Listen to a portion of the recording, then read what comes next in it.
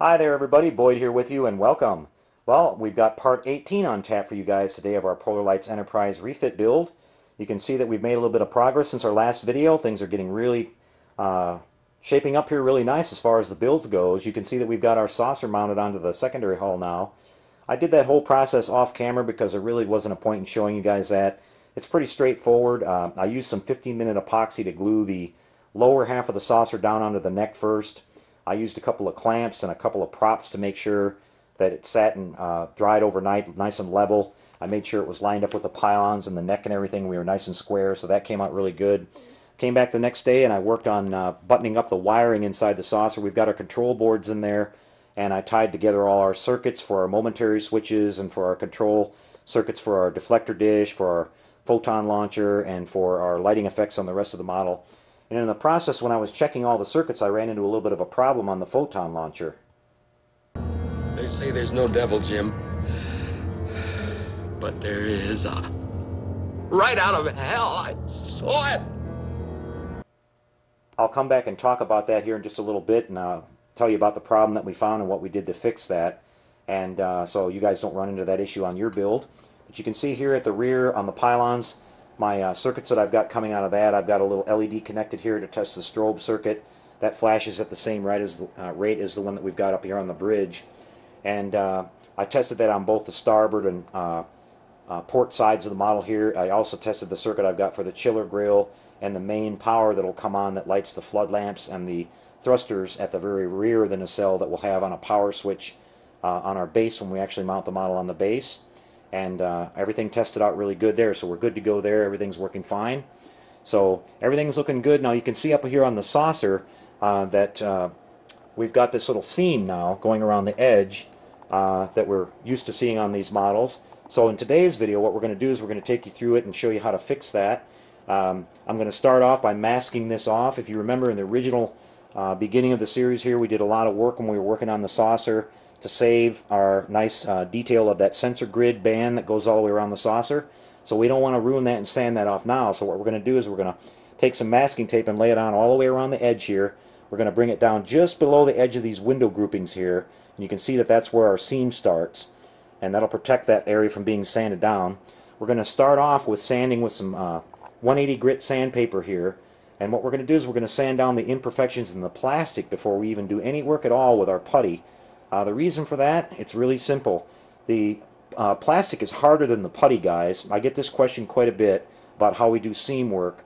And so when you're sanding down your seam, if you have an imperfection in the plastic, like if you have a high spot or a low spot, your putty will sand down first, and that seam will keep reappearing, or that imperfection will keep reappearing, and you'll have to do it over and over and over several times before you'll finally sand down the plastic and get it right.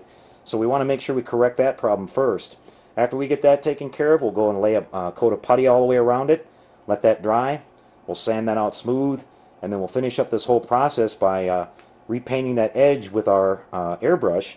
I've saved the original batch of paint that we painted the hull color with here, and so it'll match perfectly. That's another important thing you want to do. You want to make sure you have some leftover paint of your original color, preferably from the same batch, and that way when you do any touch-ups or blend-ins, it will match perfectly on the model, and you won't be able to see where you did any adding your paint later on. So that's a really important step too. Up here on the top of the saucer, you can see that we've added the detail for the phaser banks. I painted that detail on. We talked about that early on when we started on this model too. We wanted to make a few little minor changes to make it more accurate. This kit had the phaser banks raise the rectangle shape, which is incorrect for the compared to the studio model. So we sanded those down and we painted that detail on there so that now when the floodlight lights that, you won't see that rectangular shaped shadow casting onto the rest of the saucer here.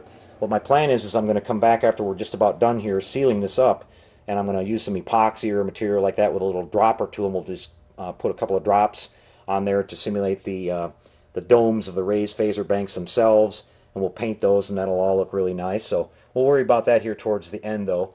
You can see we've got a lot of small little decals and things that need to be done to this yet too.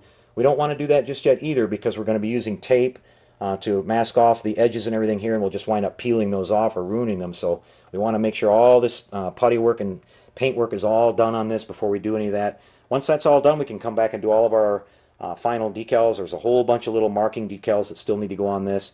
And once that's done, we can seal this one final time with a coat of clear. I'll probably wet sand this one more time, get it really smooth, and then lay down our final coat of clear. Here you can see on the bottom of the saucer, we've got our planetary sensor there, and there are a couple of really, really tiny light leaks around the edges of that. I'll probably just use a paintbrush to touch those up. I don't like using a paintbrush at all on any of my models to paint anything normally, because it just doesn't look as good as regular spraying does. But they're just such small, tiny little pinpoints of light leaks that we can do that with a brush and get away with it, and you'll never even be able to tell. You can also see that we've got one up here around the neck and that blue area there. So in that particular case, it's too big an area. I don't want to use a brush on that, so we'll mask that off, and we'll just take our airbrush and touch that up, and that will disappear. I've got some canopy glue in there that's dried right now to seal that up, and that'll all go away just fine. So, but our planetary sensor is looking good. It's all lit up really nice and even. I'm really happy with all the lighting and how it came out.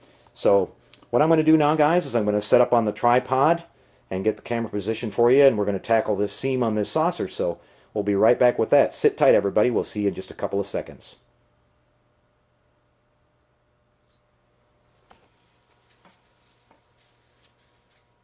All right, everybody, we're working on the saucer, as you can see here, and I've got her all masked up. What I've done is I've already worked my way around the edge with some, this is some 180 grit sandpaper, on some sticky back, like DA type paper. I just folded it over, so I got a nice smooth edge there and started working my way around.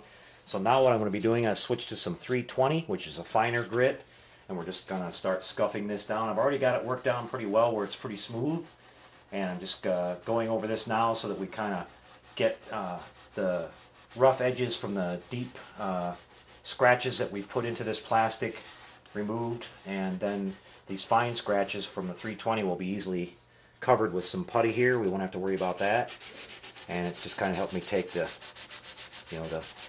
surface down a little bit nicer. So you want to have a little bit of a scuffed surface on there so our putty will stick to that really good. And I'm just slowly working my way around here.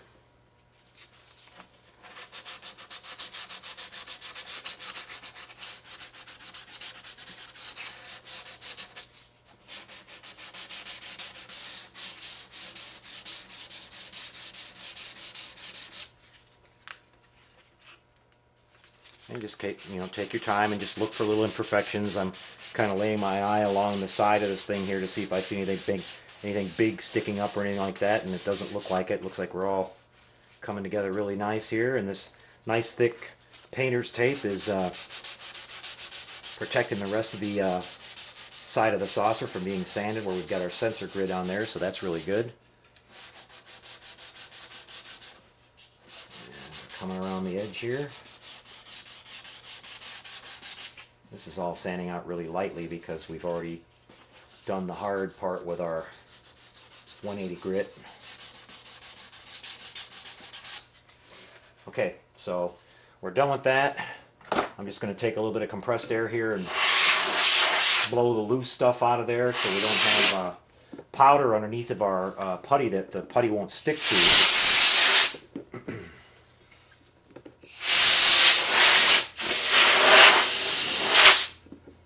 Okay. Come around the back here a little bit. Alright, we're good there. Alright, time to break out our squadron putty. And I've got a batch of that ready to go here. Get rid of the first little bit there that gets hard, and we'll start off with some nice soft stuff here. And we'll start off, I'm not going to get real close to the neck yet because I want to use a special tool to get in there. I don't want to get too much putty on that.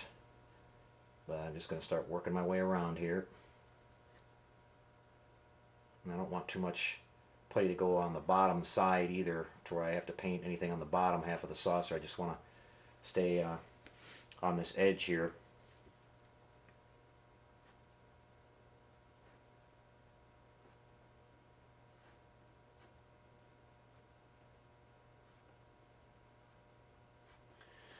Remember too, guys, that this putty, it tends to shrink a little bit.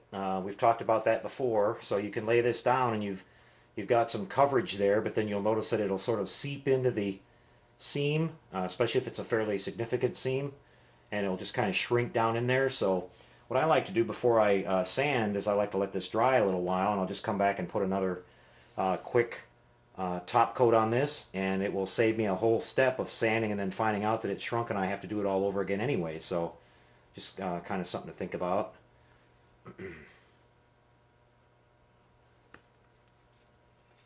Now on something like this, you could use the 3M spot putty that we often talk about, because this is not a what we call a load bearing area or seam on the model where there would be any twisting action or flexing where that softer putty might crack.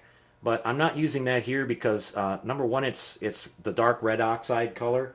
It will take a lot more paint to cover that up and hide that, and I don't want to risk sanding and getting the stains from the powder and everything like that on the rest of the model here. So we're just going with this white stuff in this case, but really that's the only difference. And the 3M might sand a little bit easier than this stuff does, but this will be a nice solid uh, seam here. We won't have to worry about it cracking or coming apart or anything like that. So, but we've talked about that a lot. The putty has the different putties have different uses and things like that, but just thought I'd explain why I'm not using the red putty in this particular case. This white pretty much matches with the color of the hull here, so just thought I'd stick with that. I'm just kind of looking at it as I go, and I can see that there might be one or two spots here where we're going to have to hit it once or twice because we've got, again, more of a significant gap than in other areas here, but it's looking pretty good though. You can see I'm just covering up over these thruster port holes. I'll be able to refine those once we finish sanding this down, and I'll just use a small little drill bit and open those back up.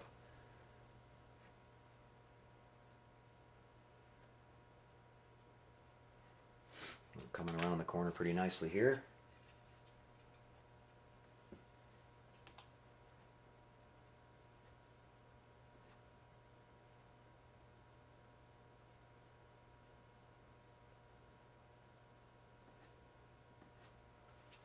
And I'll just go ahead and leave my tape on there when I sand this off too. Again, protecting the rest of that. Now it'll probably leave a little bit of a hard edge or a line there when we're done doing that, and then I'll be able to just take some really fine sandpaper, some 600 or something like that, and I'll be able to knock that down and we won't damage that. We'll pull the tape and sand it at that point. We won't knock down our any of the detail on our sensor grid. We worked really hard to preserve that, so we'll do the best we can. This model is extremely difficult to try and save that. If you lose a little bit of it, it's not a killer. Like I said, you can either come back later and paint that detail on, or you can use the kit supplied decal, which that's what I'll be using, and things will work out just fine. It'll still look really nice if you do it like that. And I'm just going to kind of get up as close as I can here. And I'm going to take one of my little special tools here in just a second. We'll apply a little bit of that putty as we get close to the neck. I want to make sure I don't blob it on too thick there and get any on the neck itself, so we have to paint or anything like that. Okay, that's looking good. Let me wipe this excess putty off my finger.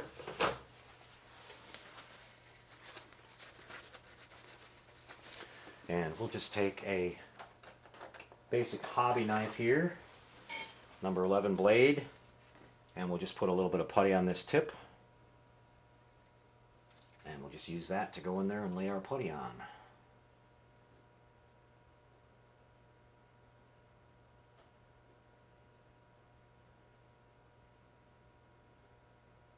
This way I can get a little bit more control over it than just using my finger.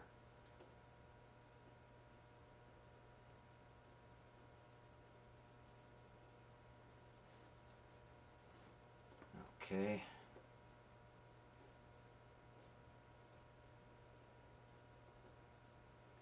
All right, I like that. Let's roll her around here and get the other side.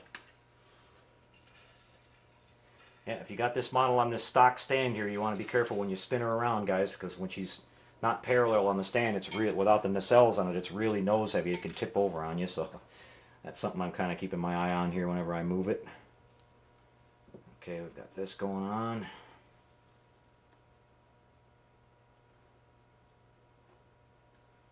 Try to keep it towards the end of the tip here.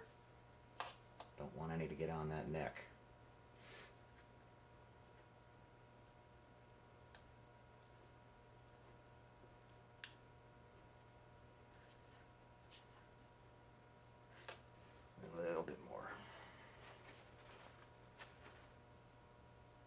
Well, they actually make some little tools that you can find at your hobby store, most likely, that are actually little kind of miniature spoons and things like that for applying putty. So that would make this a little easier. I don't happen to have one of those. I just make do with what I have, but you know, you get the idea. Um, you can make do with different types of tools and things like that. Okay, so we've got this as close to the neck as we can. I'll probably, there's just a tiny little bit left over there, really, when it gets really close to the neck, and what I'll probably do with that, since it's not, there's not a gap as far as a big seam there, and there's not a step there, I'll just probably use a little bit of canopy glue and put that in there and let that dry, and it'll self-level, and then we can just touch that up with our airbrush, and that'll work just fine. Okay, guys, so that's it for this particular phase. What we're going to have to do now, unfortunately, is step away for a little while and let this dry. I'd like to give this putty a good hour or so to dry, and then we'll come back. And again, long time for me, short time for you guys. We'll be right back with you, and we'll pick up with the sanding of this seam. So we'll see you for that in just a couple more seconds, guys.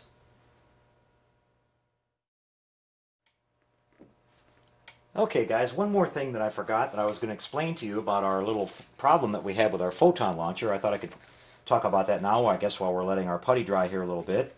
As I mentioned, when I connected up my wiring inside the saucer, I went to test my photon launcher board here, and I had nothing going on, no lights going on at all on the photon launcher here at the front.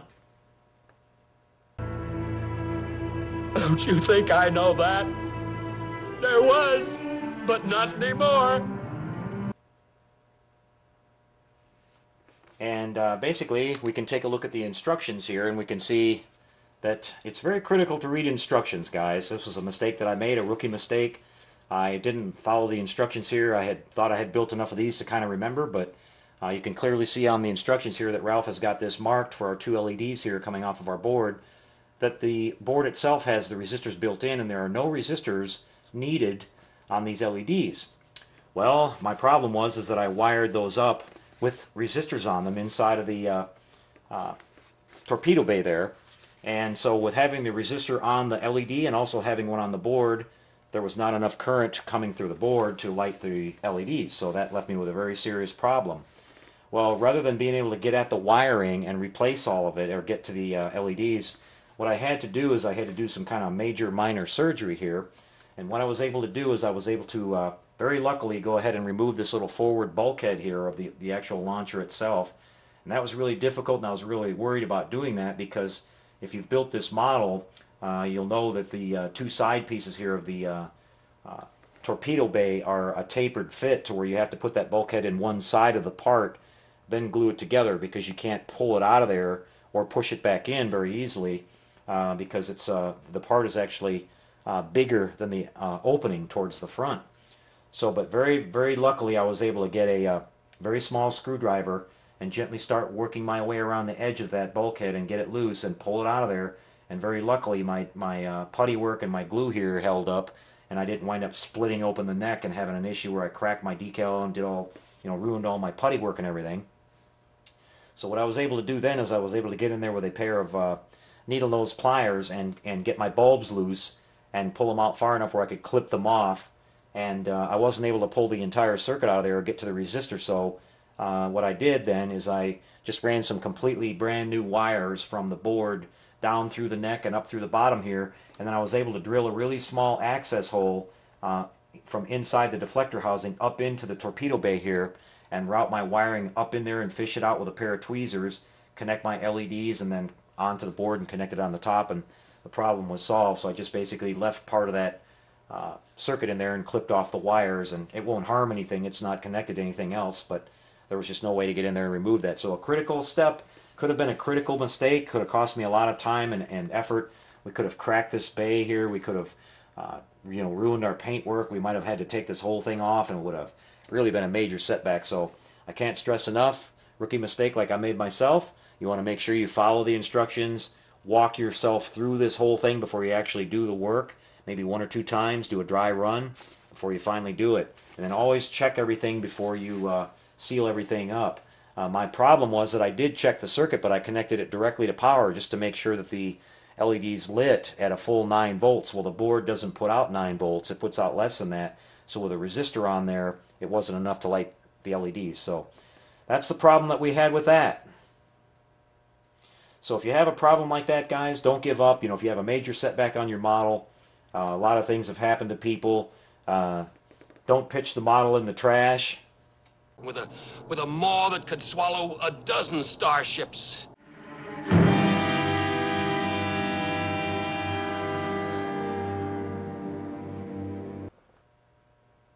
Work your way through the problem, come back, and maybe ask some questions of people that might have had a similar situation or things like that. And there's always a way to work out a problem on a model, guys. Don't get frustrated.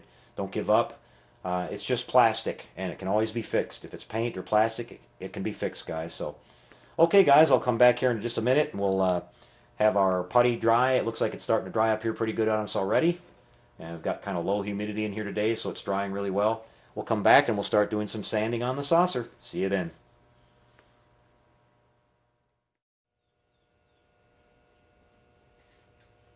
All right, everybody, we're back again, and we're ready to sand down our putty. It's been drying for quite some time now, and it's gotten nice and crusty and hard, so I'm going back to my 180 grit paper initially here to knock the big stuff down, and then we'll finish up with our 320, and then we'll finish after that with some 600, because that'll be fine enough to where our paint will cover up the scratches with that.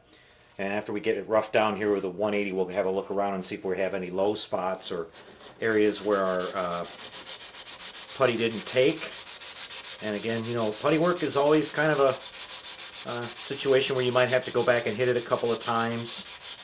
Well, you know, like I mentioned, it shrinks a little bit, and it, you know, you can, until you actually put primer on there, sometimes too, you can't, or paint, you know, you can't really see that you've got an issue going on there. Because you know, it's kind of hard to see it with it being the same color and everything, but we'll just go around here and have a look, and you can see that this 180 sandpaper here, it knocks this stuff down really fast. So you can see that our putty's really nice and dry too, because it's coming off there in a nice fine powder like it should.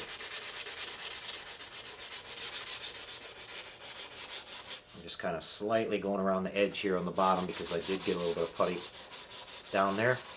No worries there. When we go to sand, or when we go to paint this, we'll mask the bottom half of this off too, and we'll just let our paint overlap a little bit around the bottom. We've got some more Aztec painting to do on the very edge of the saucer too, that I still have some masks for.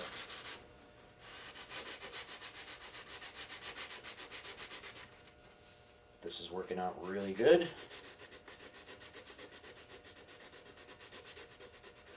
Area up underneath of the impulse deck here is always a hard spot to get to on this model, but it's cleaning up really nice.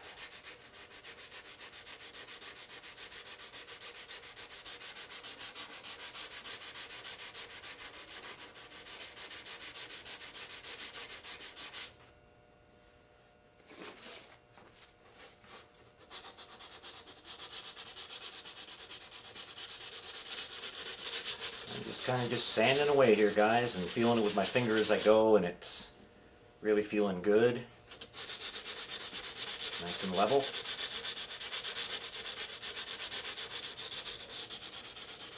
This will come out just beautiful when we're all done here. And this is another major step in the construction of this model, getting this saucer taken care of.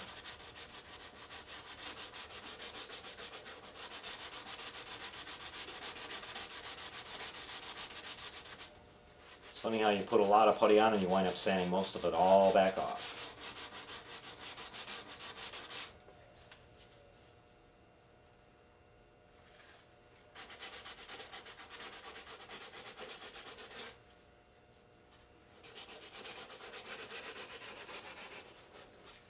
Just going to continue working our way around. As I mentioned earlier, there were some more serious gaps on certain part of this than there were others. Some parts of it went together so nice that you couldn't even really see the seam at all. So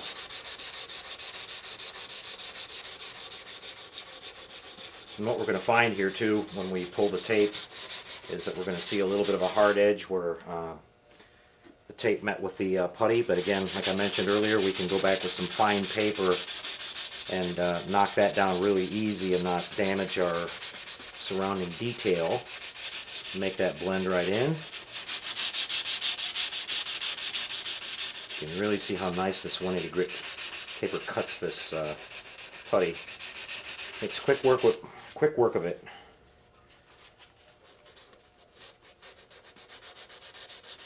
You can see I've started to sand away a little bit of my tape here, which is no problem.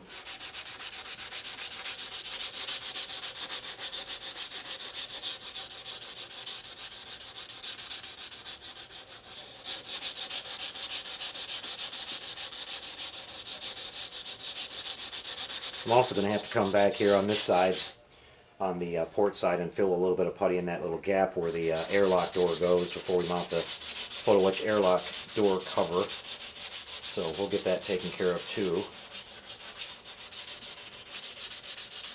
You can see that little depression right here in the shot. Alright, coming around the bend here.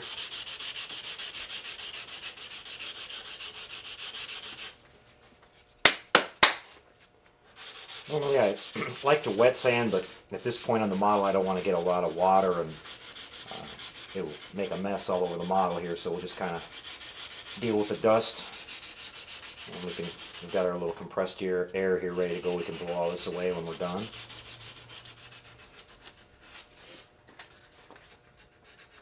Getting up into this little corner here is a little bit of a pain.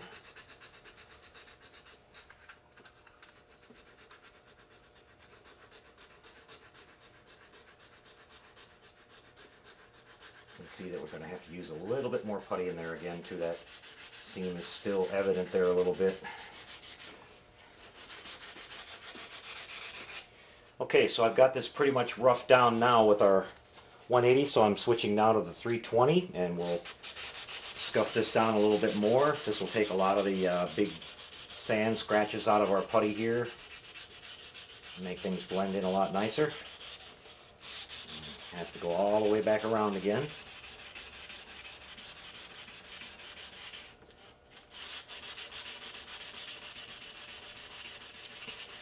Then what we're going to do when we finish this stage, I'm going to have a really close look at it. If it looks okay, then we're going to peel our tape,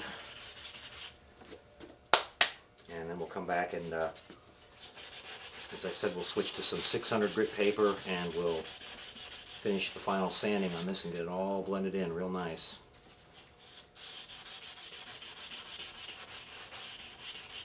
Really looking good though.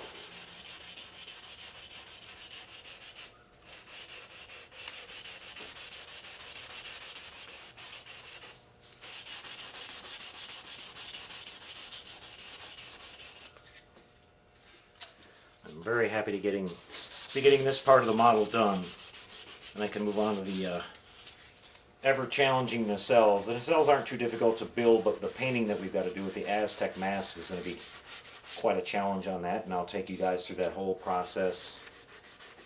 There's probably some of the most complex patterns in the Aztecing going on there, and we've got to do our routine where we've got to reuse some of our masks a couple of times. And there's some really fine detail on that, so we're going to have to really be patient and take our time with that. We want that to come out really nice, just as nice as the rest of this paint job has so far, so we don't want to cut any corners at this point. Okay, the bottom half of the saucer's feeling nice. I'm also going to have to go back and relocate the holes, as I talked about, where the thruster ports are, but we can find that pretty easy since we've got the upper ones that we'll be able to see. And we'll just take a drill bit and with our pin vise and bring those back.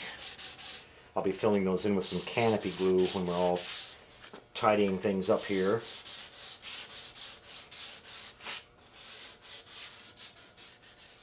Okay guys, I like how this feels. It's feeling pretty good. I think we've got most of our big spots gone, so I'm going to start peeling off some of this tape now. Just work our way around and then we'll see what we've got here.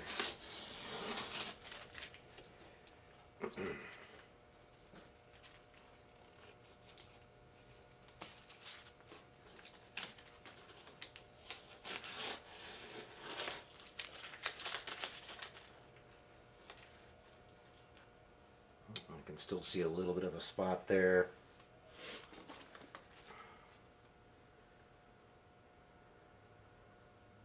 Not too bad though. I think we'll be able to clean that up with a little bit of light sanding like I talked about.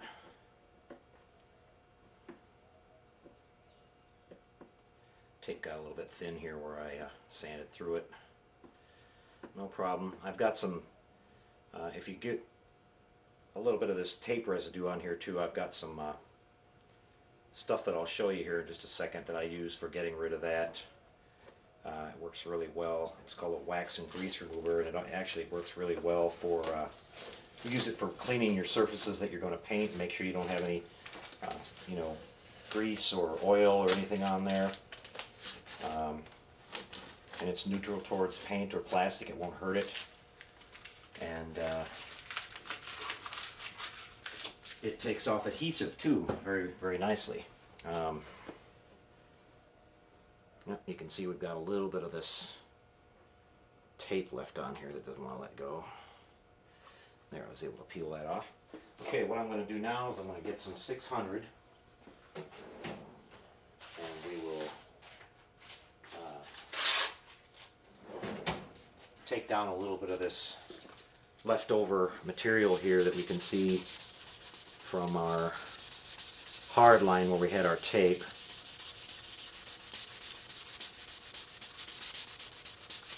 I can see we've got a little bit of stuff going on right here. I'm going to switch back to the 320 and just hit this a little bit. Little thick spot right there. Staying on that kind of the lower edge away from that sensor band.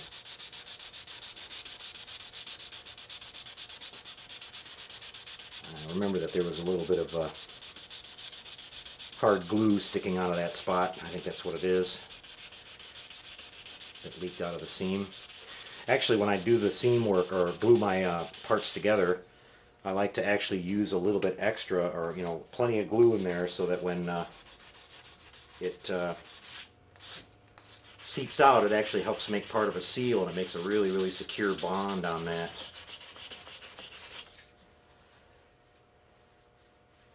Okay, let's start working our way around here and get rid of that little edge. Most of this is looking really good right off the bat, guys. I'm really happy with it. We lay down our decal here for the sensor band, and you're not going to see anything there at all. That little airlock detail smoothed out.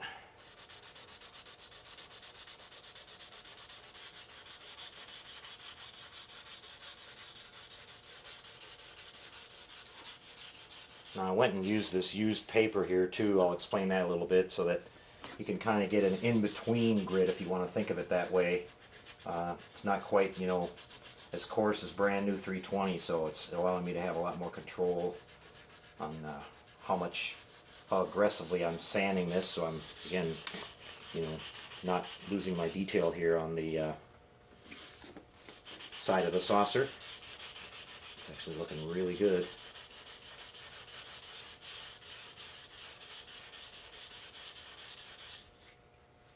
We've got a little line there, but we want that line right below the sensor grid. Looks like that's where the sensor grid ends, so that's perfect. Okay.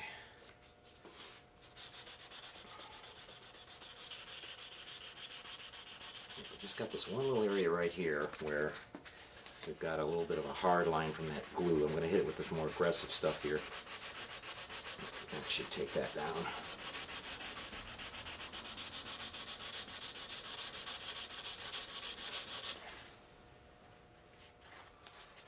Yeah, it's definitely there.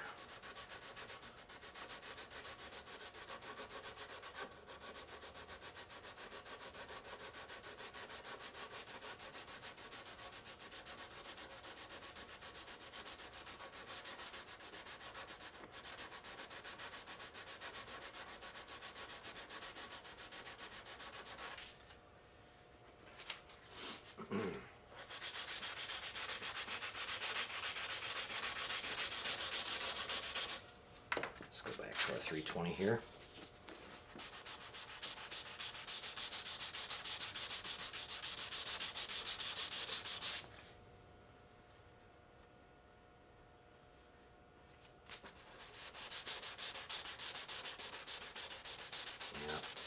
Basically what we've got going on there, guys, is a little bit of glue, so I'm not going to waste a whole lot of time burning up footage on the film. You get the general idea.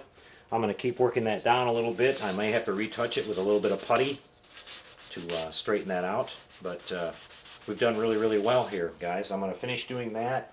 I'll come back, I'll have this all cleaned up, and then what we're going to do is we're going to get ready to start remasking this and set up our airbrush and get this all touched up.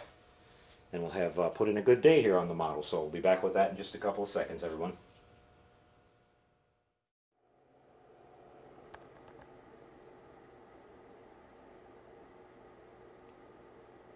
Hey there again, guys, back with you. Well, I have to apologize real quick, everybody. I got so into what I was doing here that I completely forgot to shoot this entire segment where I was doing my paint work on the edge of the saucer, but I'll come back and explain it to you really quick. It was pretty straightforward here. As I talked about, I laid some masking tape all the way around the top and the bottom edge of the saucer.